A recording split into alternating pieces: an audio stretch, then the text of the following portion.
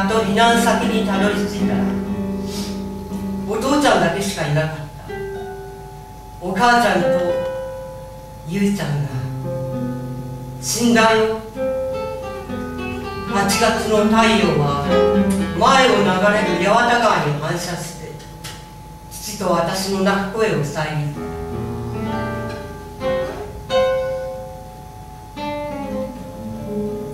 そのあくる日、父は空の柏放射能、私は桑を担いで広島の焼け跡へとぼとぼと歩いていっ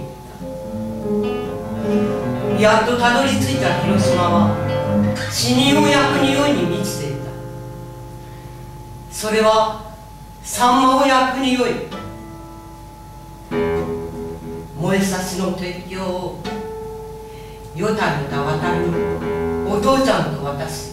昨日よりもたくさんの死骸、真夏の熱気にさらされ、体が膨張してはみ出す内臓、渦巻く腸、かすかな音を立てながらどす黒い黄色い汁が鼻から口から耳から目から溶けて流れる。ああ、あそこに土蔵の石垣が見える。懐かしい私の家の跡。井戸の中に燃えかけの包丁が浮いていた。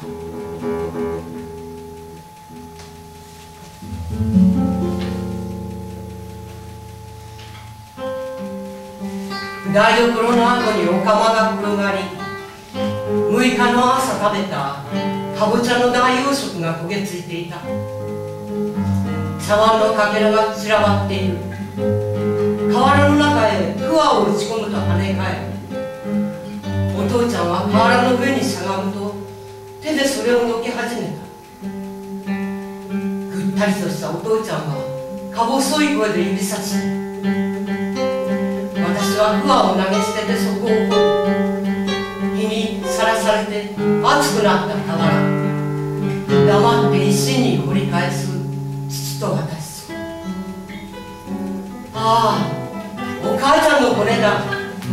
ああ、ぎゅっと握りしめると白い粉が風に舞う。お母ちゃんの骨は口に入れると寂しい味がする。耐え難い悲しみが残された父と私に襲いかかって、大きな声を上げながら二人は骨を開く。菓子箱に入れた骨はカサカサ音を立てる。弟はお母ちゃんのすぐそばで半分骨になり、内臓が燃え切らないでコロリと転がっていた。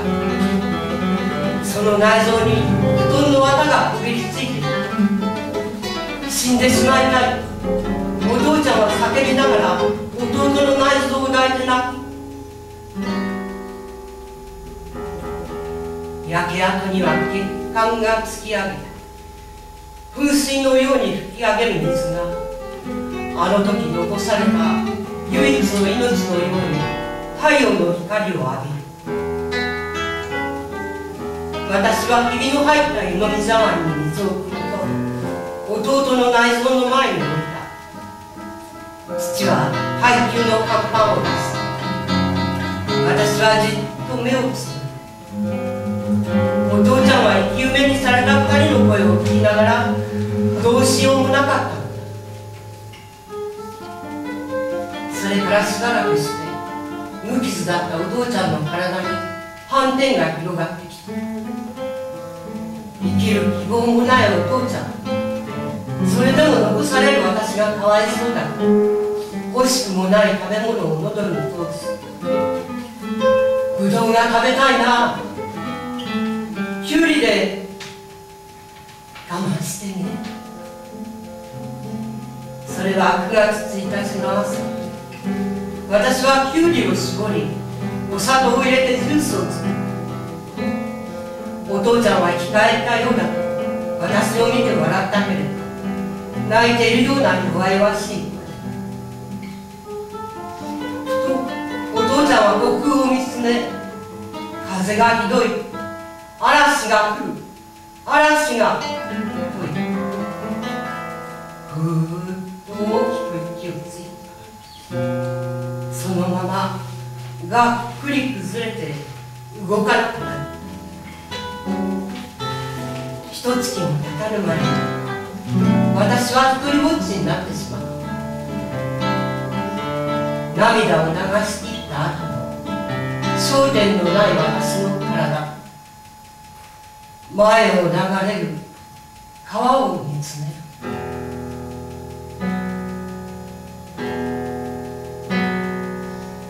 美しく晴れ渡った